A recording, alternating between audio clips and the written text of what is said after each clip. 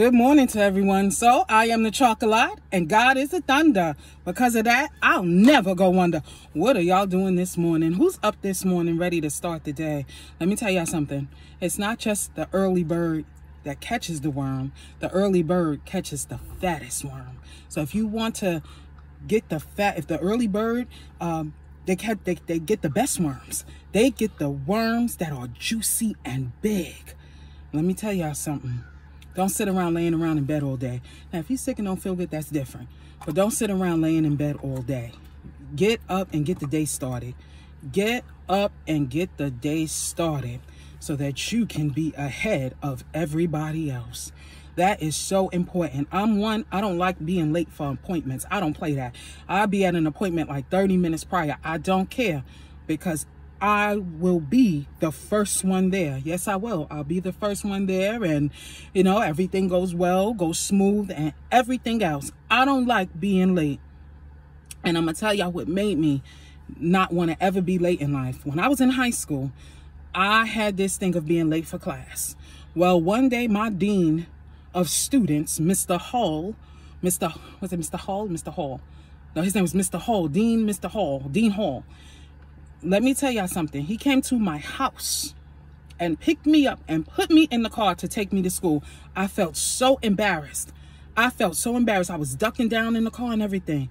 And ever since that, I was like, I will never be late in life. I never want to be late because I never wanted to experience that feeling of embarrassment.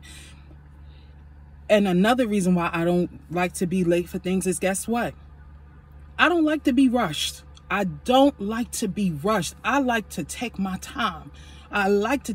So if I know that I'm going to get someplace 30 minutes early, I can take my time. You know, traffic, you never know how traffic and everything like that's going to be. So I like to move like that.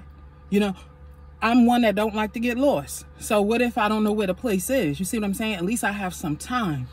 I give myself time because I don't like to be late. I don't play that being late mess, okay? I just don't play that. Like the man from Drumline said, he said, if you're on time, he said, you're late, something to that effect. I get to places before time because, I don't play that business like that. Well, start your day and start your day right.